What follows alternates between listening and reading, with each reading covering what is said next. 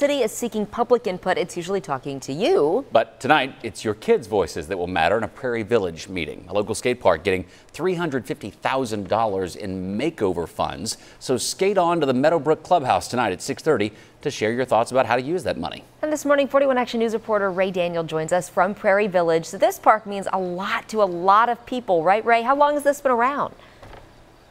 15 years, Lindsay and Taylor. You know, this was a grassroots effort two teenagers had back in the early 2000s. However, one of them wasn't able to see this become a reality because he died of cancer 2 years before the skate park was actually completed. Now, nearly 15 years later, the skate park is in need of some upgrades.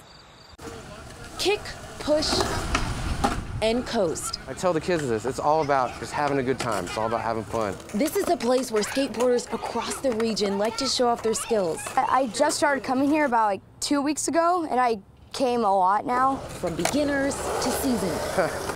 I've been skateboarding for 31 years. Skaters on all levels test out their skills. This park is awesome for beginners too, and that's really good because you have little kids skating with you too, and you can make them like hype and make them want to skate more. But through the flips and drop-ins, the park is starting to show off its age. The concrete is deteriorating. The concrete has a lot of cracking throughout it, and it's not easy to repair, so the only real solution is to remove it and replace it and rebuild a new park.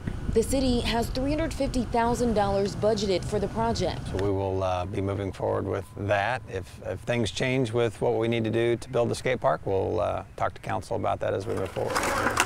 Now the city wants to hear from its youngest residents, like Casey, who frequents the park. I would like it to be double the size because that's really better and more people can come here without crashing into other people. The meeting will focus on what these young skaters would like to see, so Jake Shepard's legacy lives on.